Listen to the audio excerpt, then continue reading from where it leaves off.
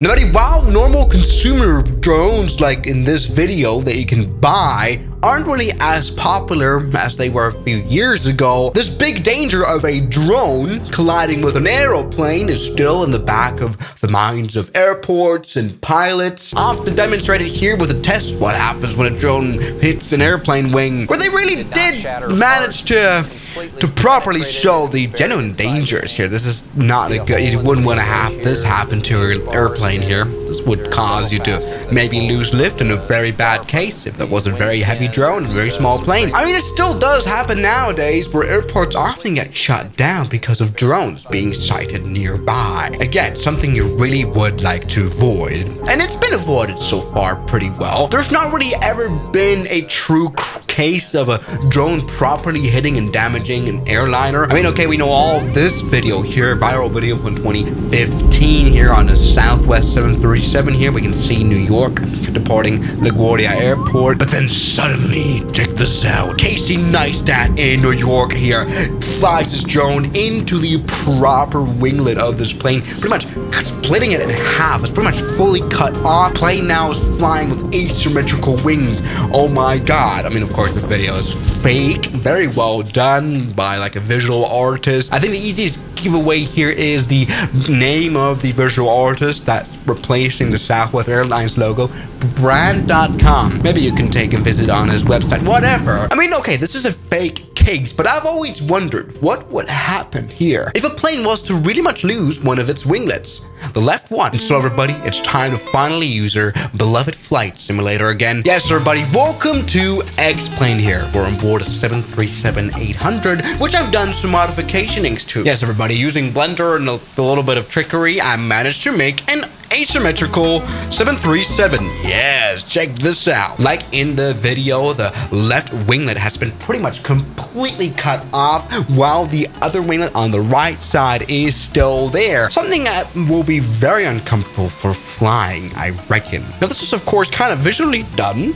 Come on, give me some props. But of course, with a flight model, we can very much recreate this left wing part being off. Here, left wing 1 being broken. And so we also have physically a simulation of what an asymmetrical wing kind of looks like here. Let's maybe try to take off here. Let's maybe try to fly, just like in this video, a half-working airplane. Come on. Let's go and release the brakes here. Maybe let's try to go get a bit of flaps in here. Maybe a lot of flaps. We're at a short runway here at Gibraltar. Maybe not the best airport for this kind of purpose, but everybody thinks looking well. I mean, we're not in the air yet. All right, come on. You can do it. There you go. Yeah, come on. You can take off, please. Come on, you can do it. Oh, my God. Oh, that was a tail strike. All right, there we go. We are in the air. Oh, with our 737. Barely. You didn't see that one. And so here we are on board our very poorly flying 737. This is interesting. So what I really have to fight against, and this is where most of the energy from the engines, I guess, goes to, is just, you know, rolling here incredible amounts to the right. In order for this plane to just stay level, I just have to hold it right here. Lost a trim will have to go into this. I mean, I could let go of the aileron. Here we go. This is now level, and you can see the plane immediately wants to die. Yes, asymmetrical wing is not very much funny for flight. Oh my god. Like, this could generally, if the pilots didn't see this drone. Oh, I mean, let's be honest, if the pilots were unaware of this drone actually impacting the wing and damaging it, and the autopilot just being on, it wouldn't know how to deal with it. I mean, if I were to turn on the autopilot now, ask yourself, would it be able to handle this? Turn on the heading mode. There we go. Autopilot engage. It's actually handling it quite well. All right, everybody, and never mind. Autopilot is kind of keeping this plane alive. That's great. Let's maybe try to come in for a landing here now. Our main mission is like genuinely making this, very much banking this little plane. All right, come on, let's come in for a landing. All right, looking good. Runway is right here. I've got the plane under control. Oh, no. Oh, don't overshoot it. Jesus Christ. All right. I mean, in case of an emergency landing, you would have to do a bit of a better job of keeping the plane stable and everything. But there we go. With a little crab, we've managed to land. It's maybe now time to stop.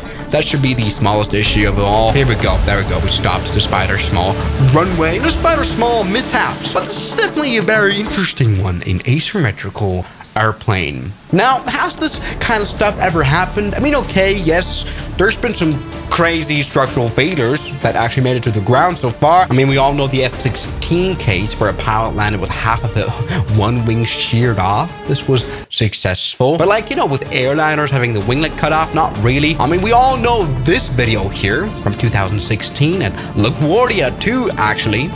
Yeah. Proper Boeing 737NG wing strike with literally the split winglet being sheared off. An asymmetrical wing shape. There we go. Check this out. This is a very bad landing here with a go around on runway 13. Very much left of the center line. No one really knows what's going on in this video actually, but there you go. We can see this very small portion being generally sheared off. This, I think, wouldn't do too much to the aerodynamics. This is a very small part.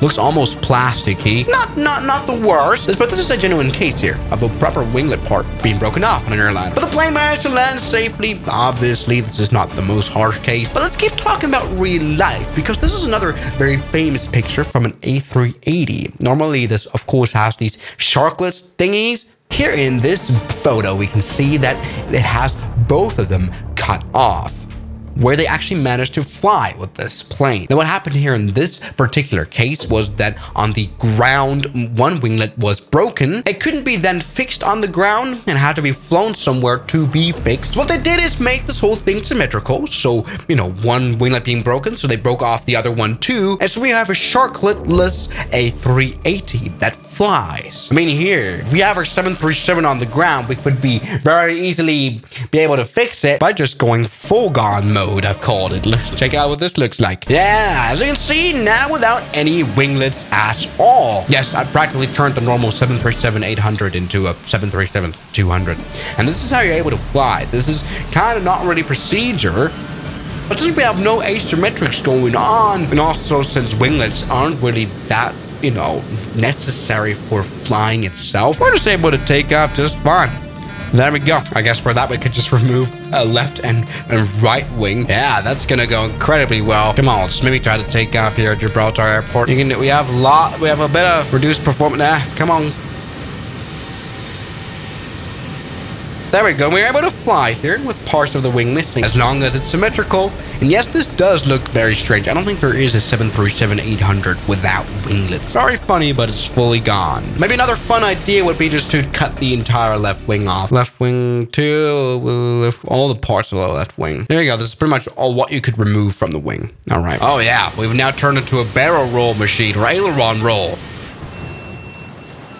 Wow, such a realistic crash into the water. Somebody, what have we learned today in this video? Perhaps it's a bad idea to fly your drone when planes are near. Like, just the penalties of doing that, you know, this order isn't great. But even if this was to happen, I don't think this will be a fatal crash in real life on Southwest. So thank you so much for watching today's video, and I'll see you guys tomorrow. As always, good night. Now, thank you very much to my highly supporting members like Jamie Ashton, Mike C, James Duram, Ragings, Met RLG, Matt Fan Z, Moritz, Bellhausen, Knots Enthusiast, Shadow, New York, Ryland Williams, Kelly Chaos, John O'Brien, and I'm addicted to Airbus A380s. Thank you.